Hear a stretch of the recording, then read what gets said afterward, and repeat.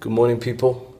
Day 2 with this Google Glass. I'm gonna venture out today before Friday prayers to see if I need to go to the petrol station. So see how it is and how people react as well. Okay, I don't know how much of this you can see, but this is the morning view with Google Glass.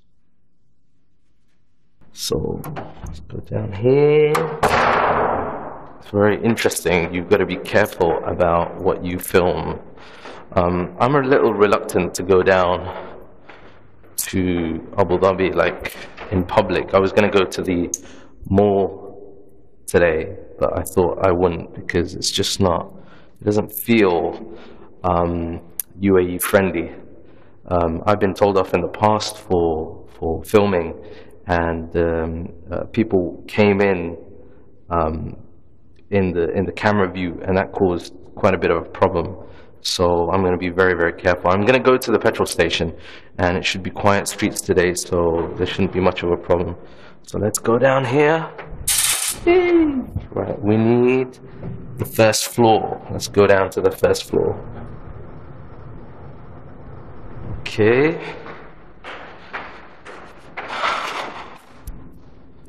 It's interesting, the Google Glass only records 10 seconds, I believe, so if we need longer than that, we need to hit the side in order to access it. So here's our car. This is the Infiniti FX35. I'm sure I've vlogged about this. If I haven't, then, well, I haven't. People already looking. So, hey. Key, let's start this thing. Alright. I've actually moved my eyepiece further up, so I shouldn't have a problem. It's not getting in the way of things.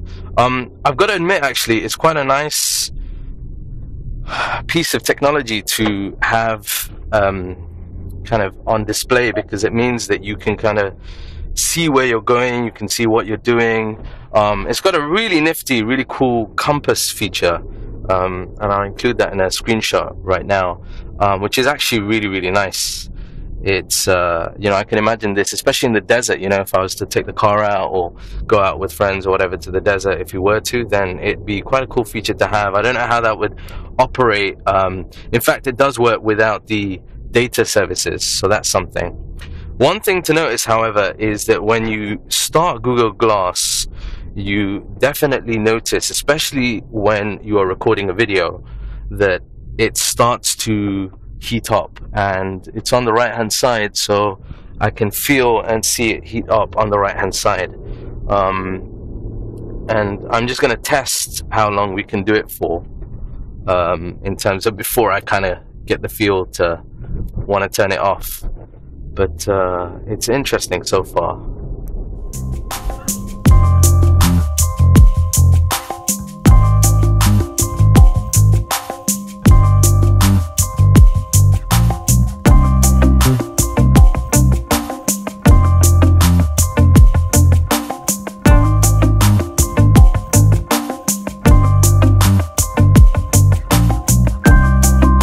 Hey, how are you? You okay?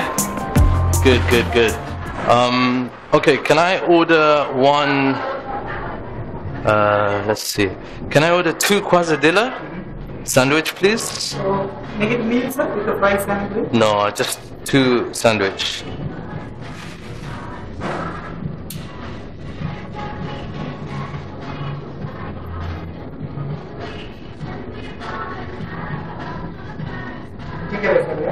Takeaway, yeah. And can you give me one?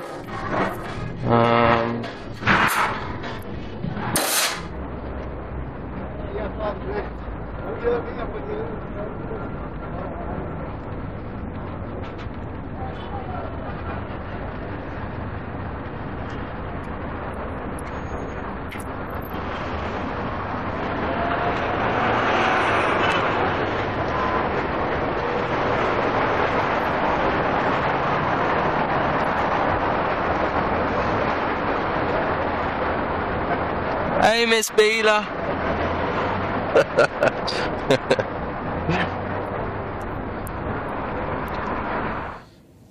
Okay, so this is day 2 with Google Glass.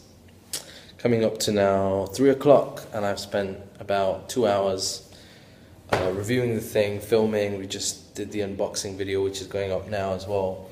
A couple of people have asked some questions, so I'm going to try and respond to these questions now. So someone wanted to know how heavy Google Glass was on the face. And it's interesting, it's not that heavy at all. You do notice it on this side, though. You kind of feel it there, and it's there on that side. So that's something to be aware of. The other question somebody wanted to know was how easy it is to do the voice commands through Google Glass. So let me give you an idea. Okay, Glass, take a photo, take a picture. So it's pretty instant, it's pretty easy. The only thing that I mix up is I say take a photo, whereas take a picture is what comes up with the commands. So that's something that's, you know, something small, but other than that, it works perfectly fine. It's really cool when you do things like, okay, Glass, search for nearest falafel joint to Al Reem Island, which is where we are. It brings up results instantly, like really super fast. So it works really well with the voice commands. But the good thing about this is, as well as the voice commands, you actually have the ability to swipe through, like I'm doing over here, to get to what needs to be got to. So you can kind of like go down, go up, and it's all done through this kind of trackpad on the side over here. The other question I got asked to talk about was about how durable it is, and it's actually really very durable. If I take this off for a moment, it's this kind of loopy bit here is actually bendable. Don't want to bend it too much because it's not mine, but it's really bendable, and you can move it that way as well, and it will bend, and it doesn't seem like it's having any negative effect on the actual build quality. Build quality on this thing is superb. Like, if this is the future of wearable technology, then I'm completely signed up already. It's really good, and it's awesome that wearable technology can have more of this incorporated, which is good. So that's that. Google Glass has been an interesting experience so far. Another comment that somebody wanted to know about was whether or not I've noticed any negative effects of wearing Google Glass.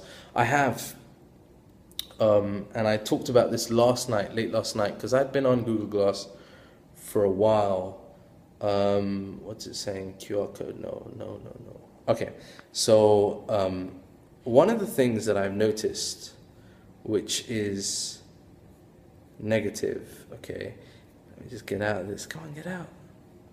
Oh, this is another negative aspect, which is that you have to sometimes continuously, like, you can't get the motion right. But one of the things that I've noticed is at the back of my head over here, I feel this kind of like pulsating. And the other thing is that I have been on Google Glass for a long time. The last 24 hours would not be normal, because I know I've got limited time with Google Glass. I want to try and explore it, do everything as much as I can. So as a result of that, I'm feeling kind of like not normal sensations. The most noticeable for me is that when I blink, every time I blink, I almost feel like something at the back of my head, and this is internal, is like kind of like, it's like going at the back. And that's something that's surprised me considerably, because, you know, that's not a good thing. But I can see a lot of people, when they get Google Glass, they will want to really rinse it out. And there'll be a lot of people that will be kind of, at the initial, you know, whenever you get a new gadget, you use it a lot, and it goes up like this. And then it kind of plateaus, or it goes down, and you don't use it so much. But at the moment, the way that I'm using it, it feels like it just, I'm feeling it, which is really odd, and that doesn't make me feel comfortable. Now, again, Explorer Edition is exactly that. It's exploring, so it's not the final product, it's not the finished product. So as a result of that, it means that things aren't perfect, and hopefully Google will find a way of dealing with the concerns and other things. But From a health perspective, what worries me, and this is pure conjecture, is that with a lot of use of glass, I wonder what that's going to do to people's health. This up here doesn't feel healthy. Essentially, it's connected to Wi-Fi, it's connected to my phone through Bluetooth, so there's a lot of antennas going on over here, and that makes me feel a little concerned. Another comment that somebody wanted to know was how good or how bad is the battery life. Unfortunately, the battery life on this, for me so far, has been really bad. I'll give you an example. I charged it up 100%, and it was left on charge for about 15-20 minutes after that 100% marker was met. So I don't know if it was drained or whatever, but 100%, take it out, 2, 4, 6 minutes worth of filming, and it went down to 42% battery. So I come back, charge it up again, just normal day-to-day, no filming, just kind of like, okay, Google, do this, that, the other, and notifications, tweets, and it was charged at 100% and it dropped down to 76%, and that was with about an hour worth of that. So, you know, battery isn't great, but again, hopefully Google will fix that and somehow incorporate. It would be awesome if they had some kind of motion battery generating system whereby, you know, because you move your head a lot, I move my head a lot, so it would be awesome if it could generate a battery from that. So yeah, it's kind of, we'll see all these things. If they can be panned out, then I think this is an awesome product. I think it's an awesome concept. The fact that Google has pumped in millions, if not more, billions into this project is commendable. And you know, it's nice. It's a good thing for technology to kind of take that leap. But this is a result of all that hard work and effort. And so far, it's a good starting point.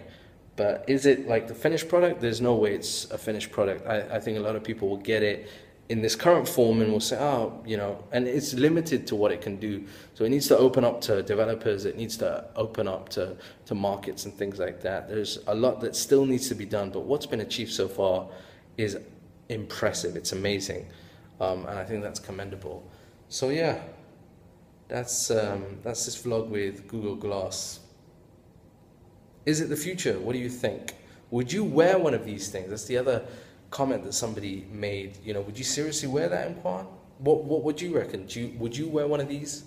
If you remove the cool aspect, the cool factor for a moment, if you think it's cool, would you wear it day to day? Would you use it for things like checking up notifications without having to look at your phone and taking pictures and this, that, the other? As always, leave your comments. I'd love to know what you guys think, what you guys feel. And yeah, that's a day with Google Glass.